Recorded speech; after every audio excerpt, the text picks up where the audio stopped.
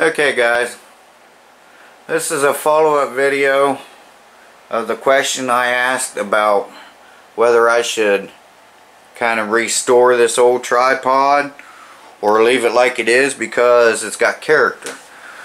Well, I forgot to upload this video, so it's my fault, but it was unanimous. Everybody felt the same way. We should leave it like it is. So that's what we're going to do. And if there was a tie, that's what Monkey and I was going to tie break. That we was just going to leave it like that. It's scratched up, but it's got character. You know, how many cameras has this held? How many still images or video has this thing? It's awesome. But so